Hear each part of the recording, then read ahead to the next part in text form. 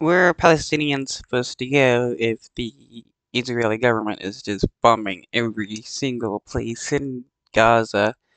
How are they supposed to be protected in UN shelters if the Israeli government is just going to bomb UN shelters?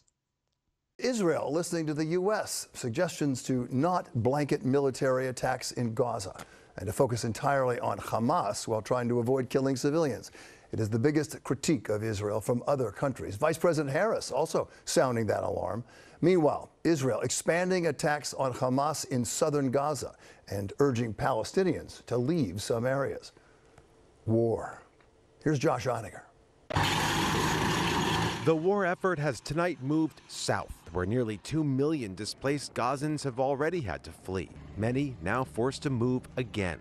Satellite imagery shows Yeah, the Israeli government tells people to move to one place for a humanitarian zone or shelter, and they just start bombing that place because they know it's saturated with people.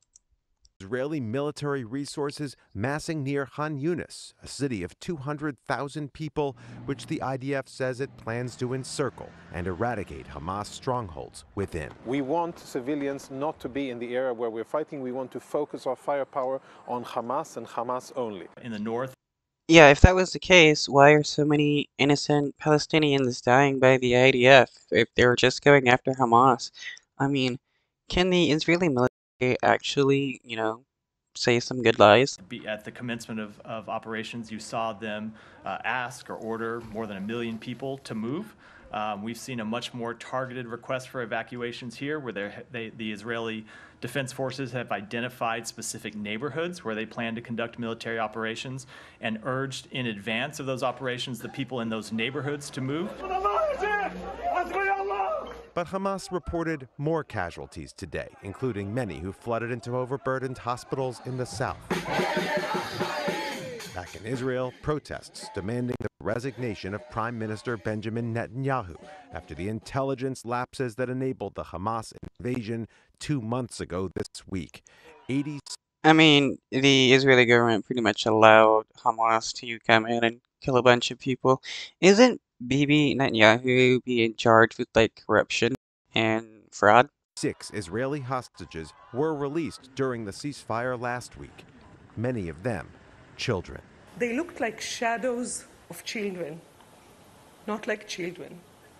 They looked like shadows. We heard again and again that Hamas were psychologically harassing them on a daily basis. Yeah, the same thing that the Israeli military does to Palestinian children.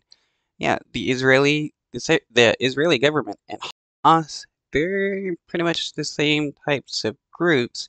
Just one is for Jewish supremacy, and Hamas is for the supremacy of Hamas. You're not going to go back.